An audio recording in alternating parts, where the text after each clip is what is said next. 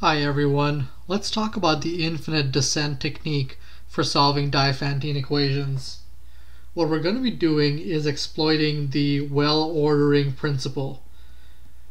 And if you haven't seen it before, well, I'll show you an example in terms of the situation that we're in using infinite descent. So we're going to let P1, P2, P3, and so on be a sequence of statements. And presumably they're related in some way, but they don't have to be. What we want to show is that the set of Pi such that I is a positive integer and Pi is true is empty. In other words, all Pi are false.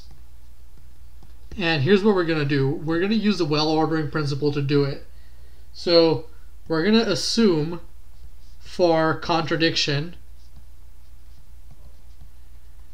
that this set S is non-empty. So what that allows us to do is use the well-ordering principle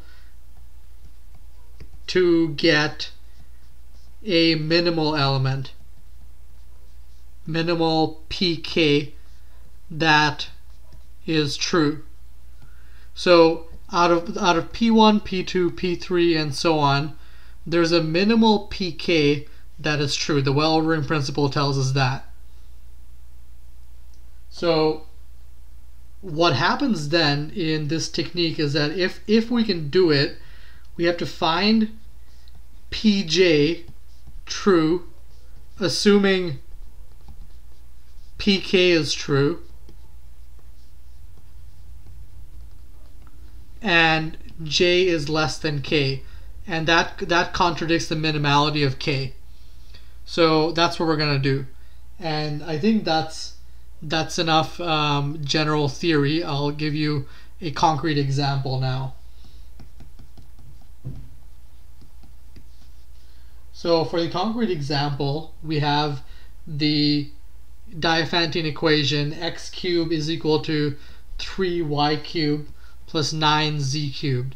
So here's how we're going to solve it. We're gonna assume that x, y, z is a non-zero solution. Okay, so right from the get-go, we can see that 3 divides both sides. So 3 divides x. So we'll let x equal to 3x naught. What that then tells us is that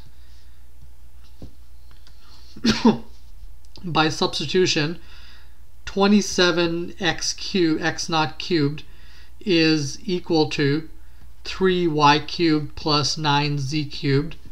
And now we divide out to get 9x naught cubed is equal to y cubed plus 3z cubed.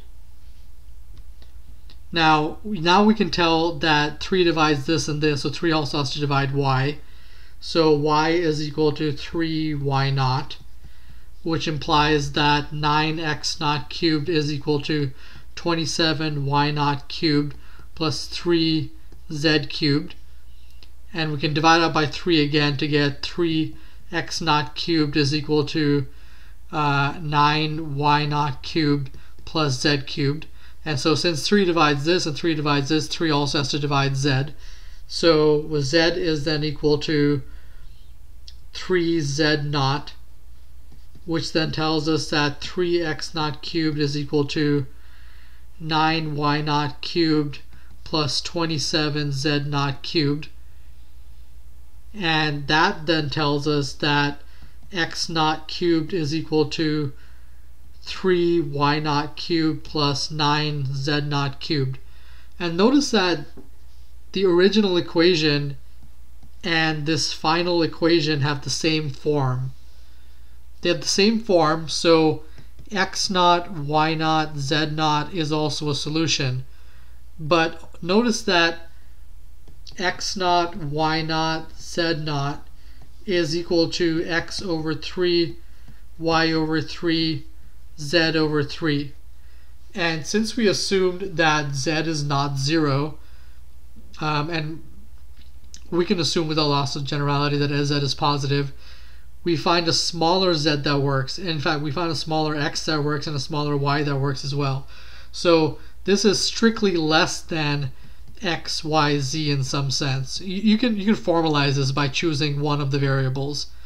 And so that means that there is some solution that is smaller than the original minimal solution. And this is not all zeros either, because then this would be all zeros. So that's the contradiction that we wanted.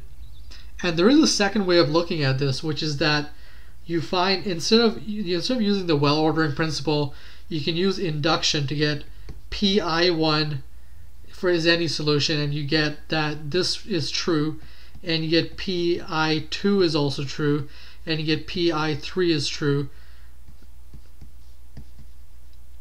and you get an infinite sequence of solutions that are decreasing because I1 is greater than I2 is greater than I3, and so on. So that's also impossible because they're all greater than 0, so you can't have an infinite sequence of decreasing solutions like that. Thanks for watching, and I'll see you next time.